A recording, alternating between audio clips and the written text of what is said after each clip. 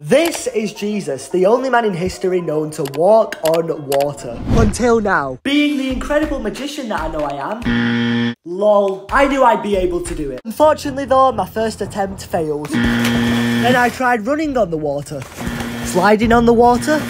At this point, I was really starting to run out of options, but hope wasn't lost because after a quick search of how to walk on water, I found the secret. All I was going to need for this was some sponges, some sellotape, and most importantly, a pair of shoes. So basically, I'm going to put a sponge on the shoe and it's going to allow me to walk on water. Good luck with that. Luck was not going to be necessary because I knew that there was no chance this was not going to work. And there I was, about to enter the history books by walking on water.